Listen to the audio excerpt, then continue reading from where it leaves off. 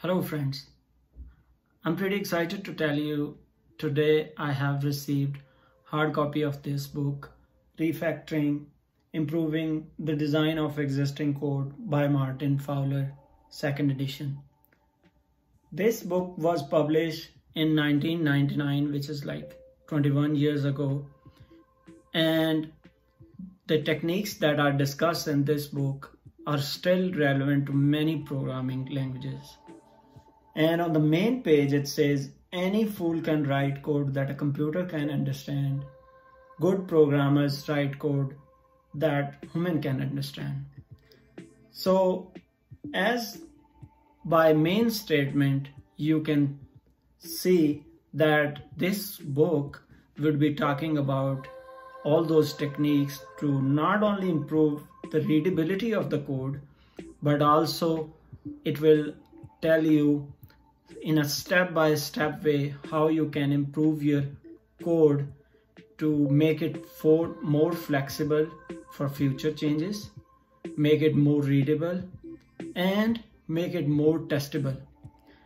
Refactoring techniques will help you to change your existing software so that you are changing its internal mechanisms but without impacting the output of existing software.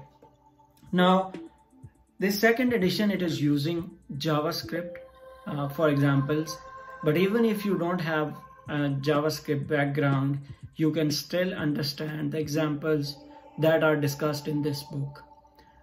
This book is 12 chapters long, and it is written in a very sequential manner. They take existing code and then change it by applying those refactoring techniques, and in a very step-by-step manner you can understand those techniques. I also admit that I have read some of the techniques in this book here and there on internet, but I will be thoroughly reading this book chapter by chapter and sharing my feedback with you through this channel. Down the road, I will also take those techniques and apply in Swift language to improve the quality of software. So next question is, who should read this book? This book is not only for senior software engineers, but the people or the software engineers who are starting their career can learn a lot to improve not only the code quality of existing softwares, but if you go through these exercises, you will be able to learn those techniques to apply it while writing code from scratch.